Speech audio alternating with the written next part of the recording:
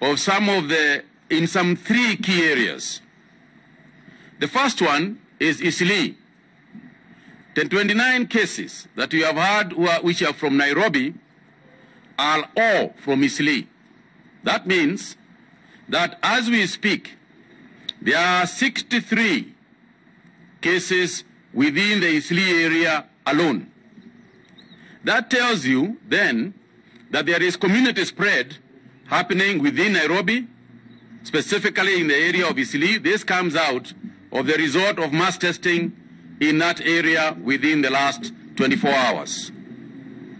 Kawangware continues also to be an area of concern, and there are 24 in that area.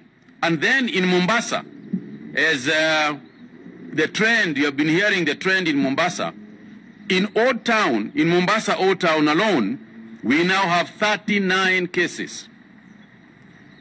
Fellow Kenyans, this tells us that in those areas, in the area of Kawangware, in the area of Eastleigh, in the area of Old Town Mombasa, that we need to take action in those particular areas.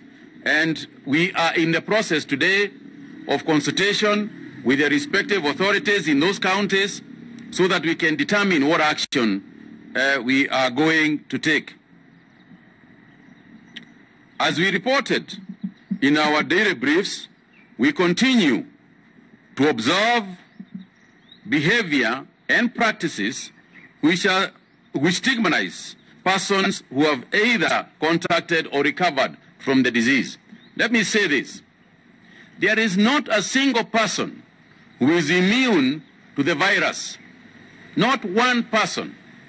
You are as likely to have it as I am.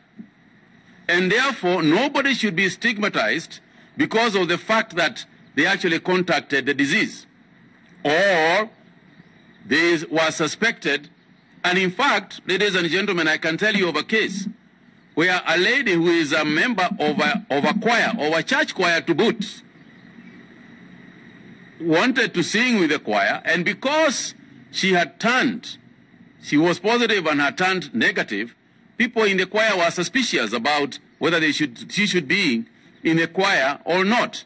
Now, I think we should be a bit more generous than that, and I think that that idea that somebody is a bad person or somebody is going to pass it to you is not a good thing, and we should not look at it that way. And if you remember, it used to be the case also with HIV when we started. So because anybody can get it, I think what we should have is a lot of understanding.